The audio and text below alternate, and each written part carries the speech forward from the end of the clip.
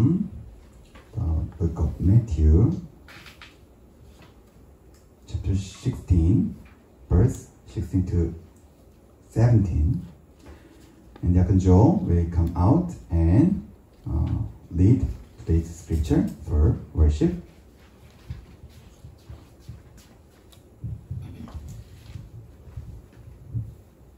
Simon Peter answered, "You are the Christ, the Son of the living God." Jesus replied, "Blessed are you, Simon, son of Jonah, for this was not revealed to you by man, but by my Father in heaven. Amen.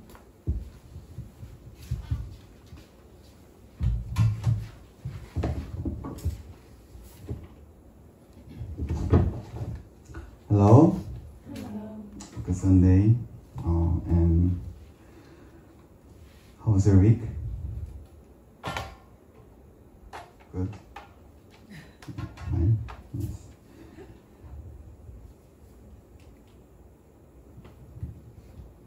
You're always fine. Yeah. From Wednesday to Friday last week, there was a special Bible worship filled with words and prayers. I think it must have been a lot of a challenge to the good words to the invited pastor.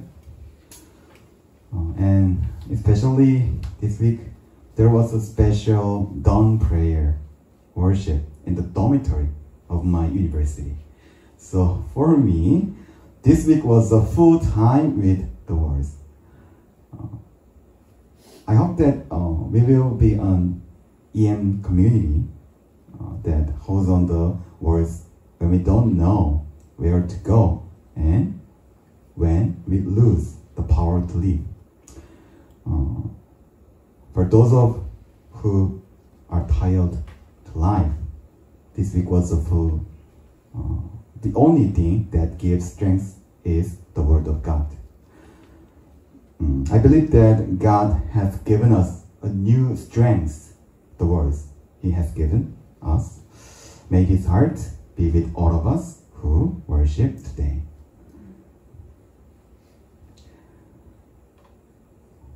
More than we thought, worship is a very interactive event.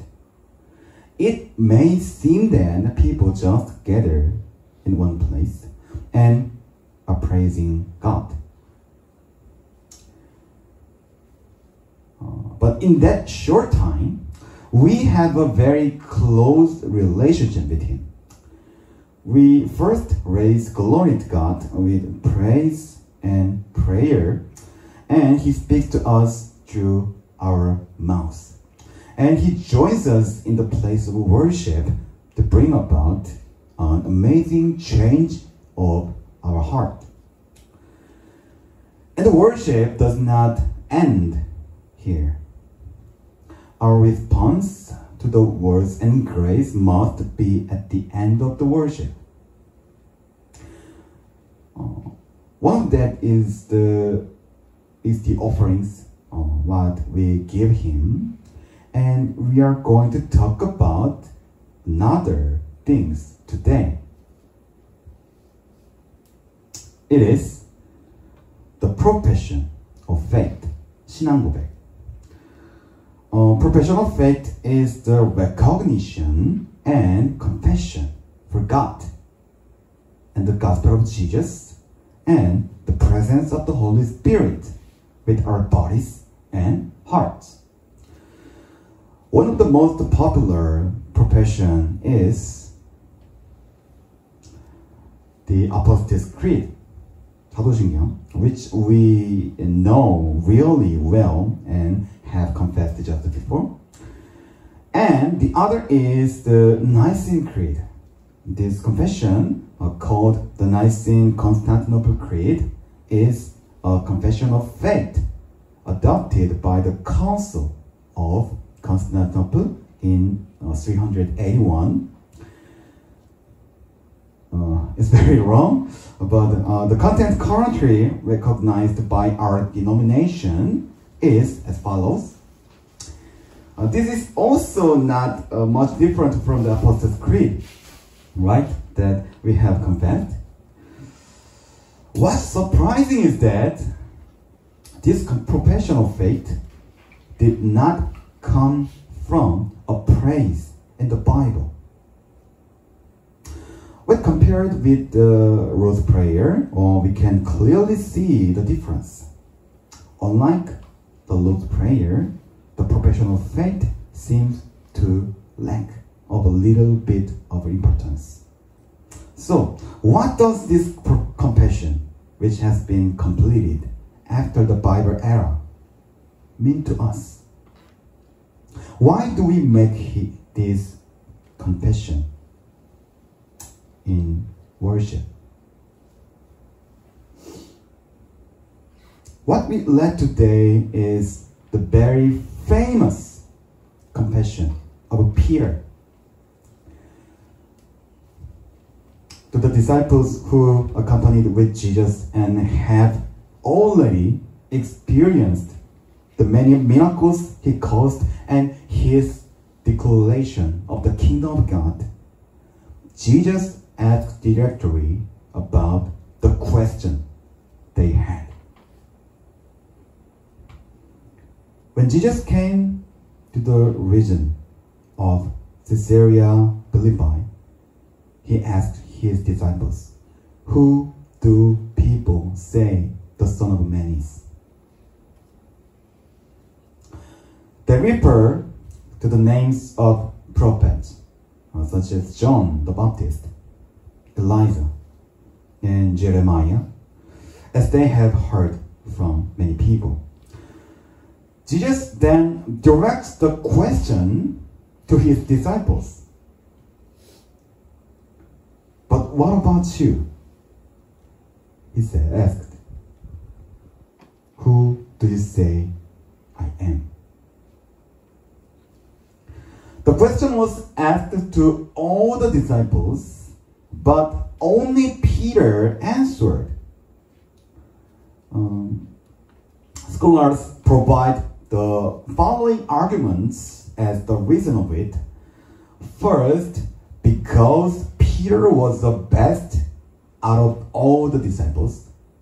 And second, because they already had a unified opinion. After spending many years with Jesus, they had already discussed their questions together and reached a conclusion. And Peter confessed this conclusion that was reached on behalf of the disciples. This confession is one of the central points of the book of Matthew. Simon Peter answered, "You are the Christ, the Son of the living God." It was a remarkable confession.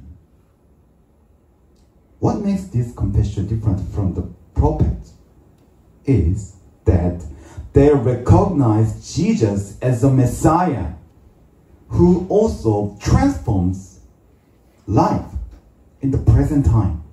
Not a prophet who prepares for the future. Christ is called as Christus in Greek, which means the person who is anointed. And this anointed person is called as the Son of God, acknowledging that he is more than human. This profession of faith is a name that would never be tolerated at this time.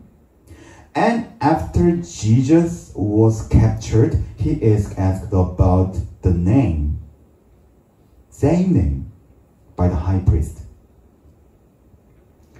But Jesus remained silent.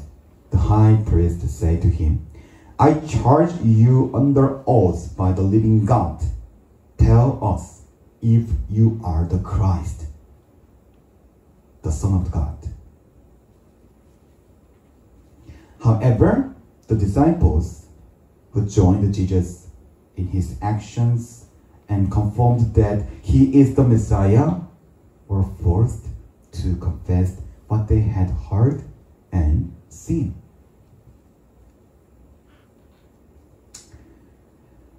Dear members of HongKwang English Ministry, we witness countless work of God and His voice in our lives. He is our strength when we are in need and comfort when our hearts are broken. It is also His grace that we have been alive so far, and without the gospel of Jesus' cross, we would still be wandering in sin without knowing God. It is God's works that we can gain new strength in the world given every day and live properly as Christians. Even if we don't experience personal special events, through all these things, we can discover God. So all that is left is our meditation. What conclusions do we come to do all these things? If we regard these amazing things that have happened to us as just natural things or as our abilities, our faith will stop there. But when we acknowledge that all this has been done by God's grace and by the gospel of Jesus, praise and gratitude must spring from our mouths. And like Peter in today's word, the compassion, you are the Christ, the Son of the living God, should come out. This is a very natural process. Sometimes we can doubt the gospel of Jesus, just like Thomas. But I'm sure Jesus comes to our lives and tell us personally. When we hear that voice, we will be able to give this confession of heart like Thomas. Thomas said to him, "My Lord and my God." May we all discover Jesus among all that happens in our lives and recognize Him as the true Messiah.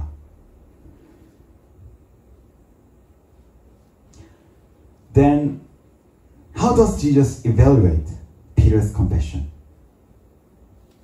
Here's the words of verse 17 of today's scripture.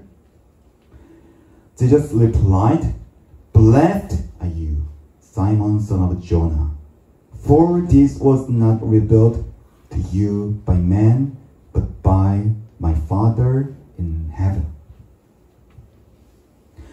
First, Jesus tells Peter, who made this profession of faith, blessed.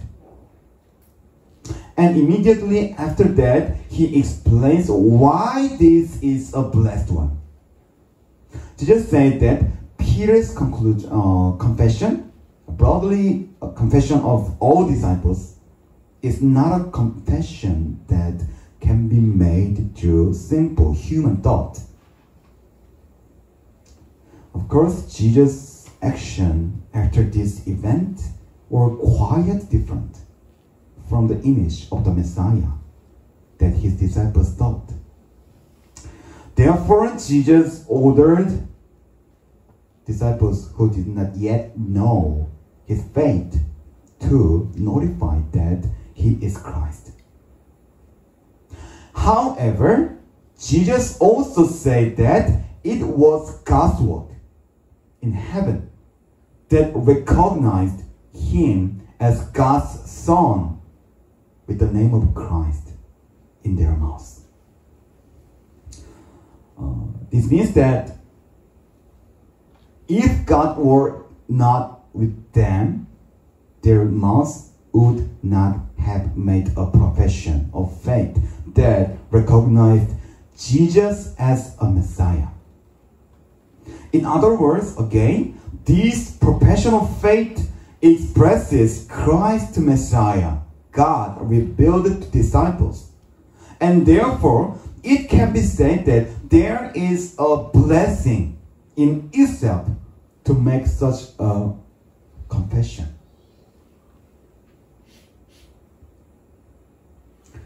Why should we confess our faith? Shouldn't we keep faith only in our heart? We can get two answers from today's word. First one is because it is our natural response, as we shared earlier. And the second is because the profession of faith is God's work. We should not consider only human beings as subject of the confession of faith, even though we confess with our lips. Of course, humans are the subject of that action itself, but God's grace is in the whole process of making us confess our faith by opening our mouths. We realize that how great God's work is when we see the amazing history and plans He has revealed to us. We would not have declared our faith as a cry of wonder if we had not been for God's revelation.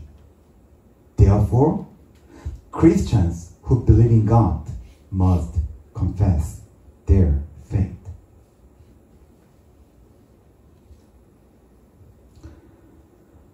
Dear members of HongKwang English Ministry, when we confess our faith in this word, God is honored. And this confession should not be made only in churches. As Peter proudly confessed, we should be able to proudly proclaim our faith in this word. I believe in God, the Father Almighty, maker of heaven and earth, and in Jesus Christ, His only Son, our Lord. This profession of faith is made up of many accumulation of confessions of countless people who have received God's revelation.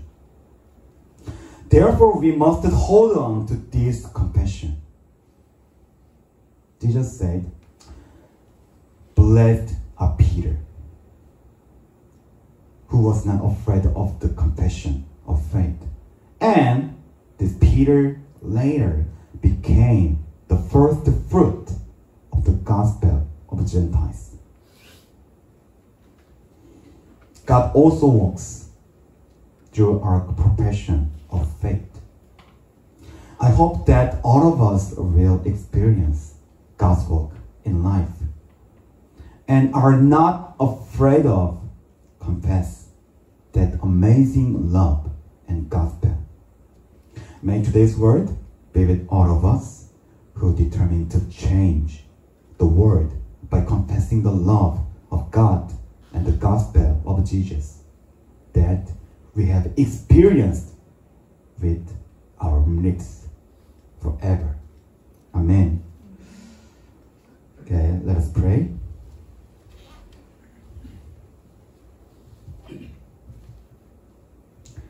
Heavenly Father, we thank you for loving us and protecting us during our week and making us gather here and worship with all our heart.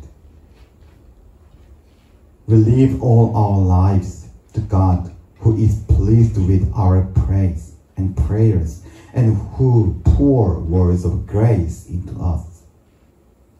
Let this faith not change, and let this faith not be lost in the world outside the church. Thus, we hope that our faith will be confessed through our lips. Like Peter, let us do not be afraid in probing what we have seen and heard. And let us realize that we have been blessed by God by making this confession. We believe the Lord to work through this confession.